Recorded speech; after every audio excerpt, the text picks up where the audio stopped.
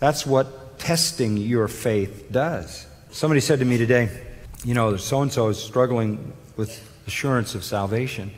And I said, well, that's probably because that person hasn't had enough tests. Stop.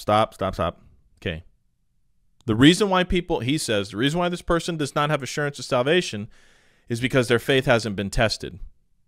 But where does assurance come from? Assurance is that all of our sin is paid. That is the assurance of our salvation. You put your trust in Jesus Christ, all your sins have been paid, past, present, and future.